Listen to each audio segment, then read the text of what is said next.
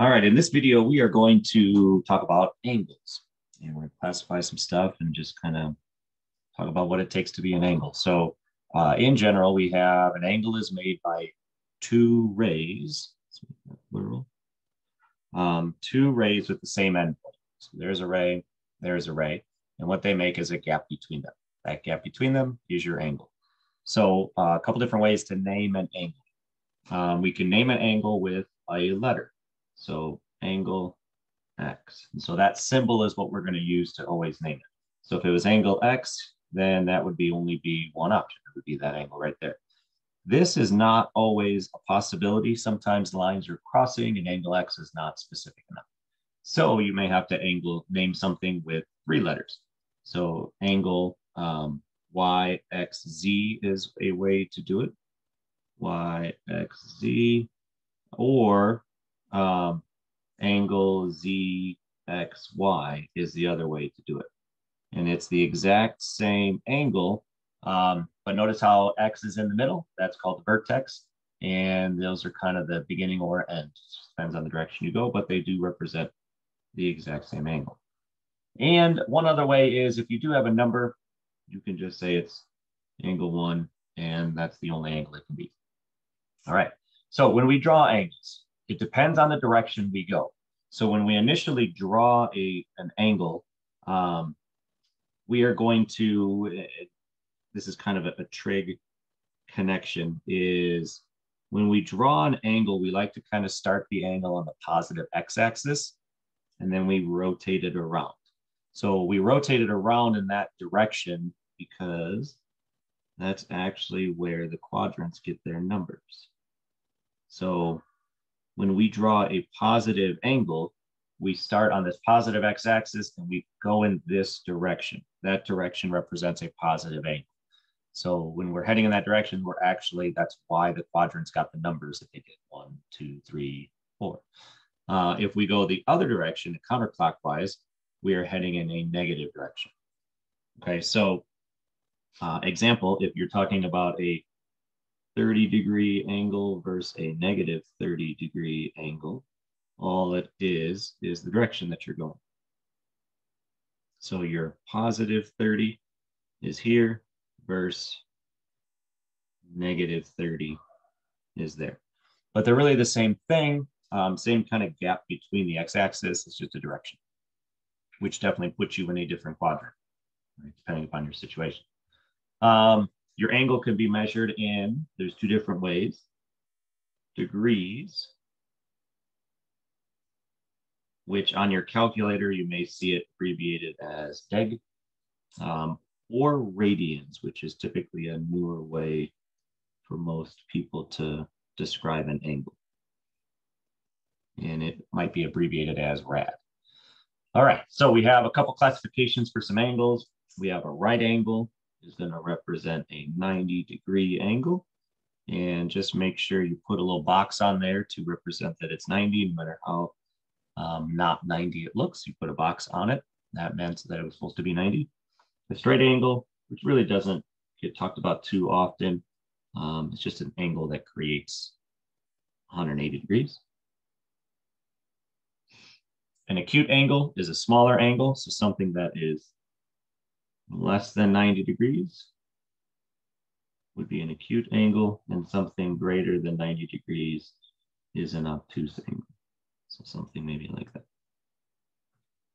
Okay, so those are just some names that kind of get thrown out periodically from time to time as you're talking about angles.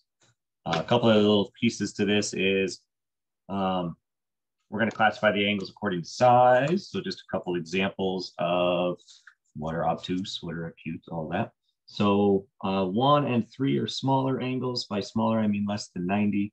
So angles 1 and angle 3 are acute.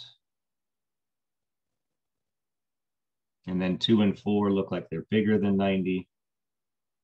So those are obtuse.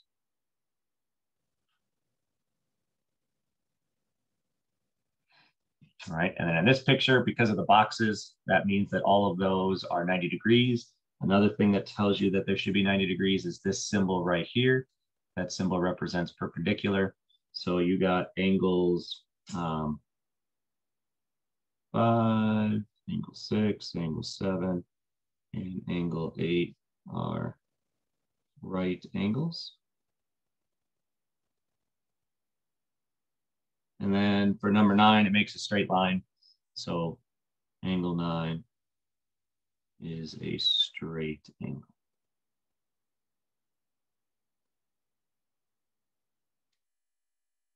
Oops. Okay, so two other little pieces of information, two other things that we categorize angles with are when you put angles together, they are known as complementary if these two angles add up to 90 degrees. So two angles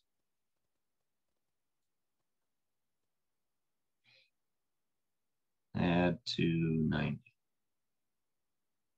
Okay, so let's say what I like to generalize this is if this is angle A and this is angle B, angle A plus angle B makes 90. Okay, that's really the key because what you get out of this idea of a complementary is an equation. Because if they say they're complementary when they tell you one angle, they don't tell you the other, you can figure out the other by setting up an equation.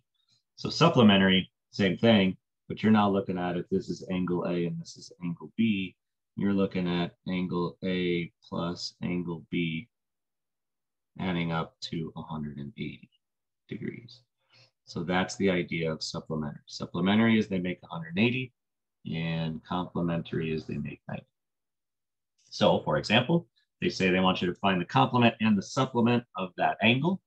Then if we're doing complement,